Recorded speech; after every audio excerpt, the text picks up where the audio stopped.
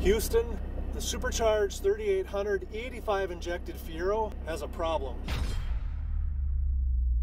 Guys, the other day I took the Supercharged 3800 Fiero out to an event and it was just fine, but on the way home I hammered it and something was clearly wrong. I was way down on horsepower. So I hammered it again, and this time I looked at the boost gauge and it was way down around 4 pounds per square inch.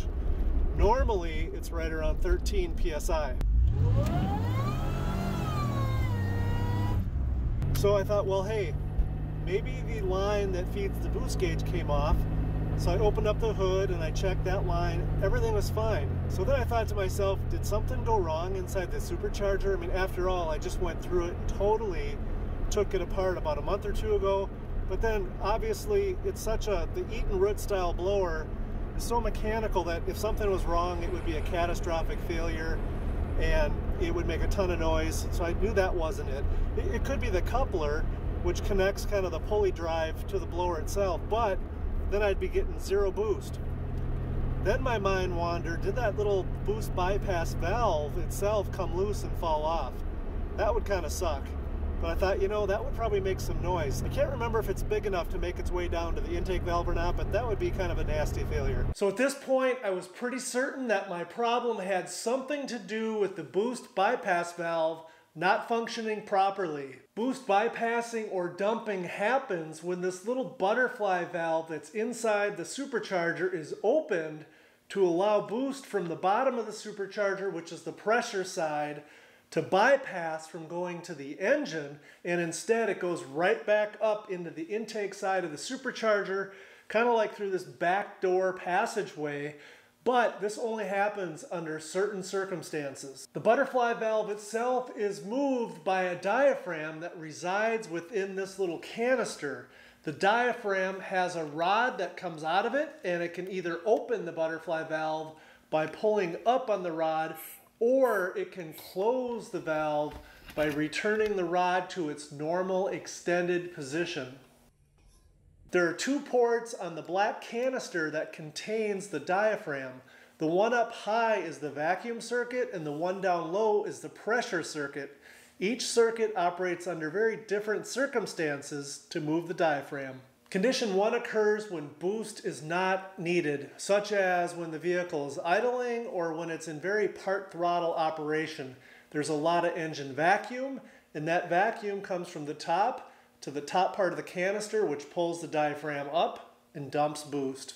I tested the vacuum side on the car just to make sure it was working properly by performing the following actions. First, I grabbed the actuating rod and diaphragm assembly and I moved it through its entire range of motion to make sure it moved smoothly and wasn't sticking. Next, I had an assistant start the engine, and almost immediately as the engine produces vacuum, you can see the diaphragm and the rod assembly pull up and open up the bypass valve.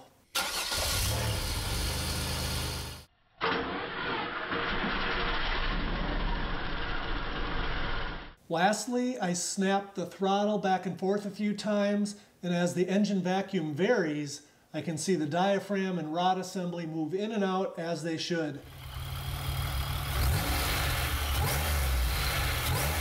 So due to all 3 of these tests, I concluded the vacuum side is working just fine. Condition 2 occurs when boost is not wanted, such as you're cruising along at full throttle and you're still accelerating and you're getting close to the maximum speed limiter programmed into the computer. At this point, the car's computer sends an electronic signal to the boost bypass solenoid, which is really just a switch that opens up, and that allows pressure instead of vacuum to go from the supercharger through the hose, through the solenoid, into the lower port on the canister, effectively pushing up on the diaphragm, which pulls the rod along with it and bypasses the boost. Now on my Fiero, I've actually tuned out the top speed limiter of the computer, so realistically, I don't even need the bypass solenoid valve. So I'm simply gonna disconnect it by unplugging the rubber hose from the solenoid and plugging it. Now let's take the Fiero out for another test drive and see if we have found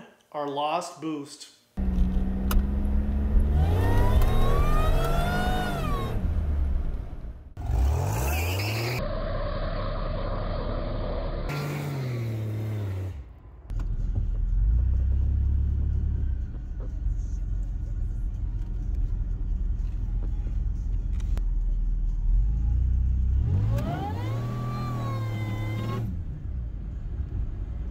Hey guys, well, I would say we absolutely recovered our lost boost. I'm just tickled that it wasn't anything major.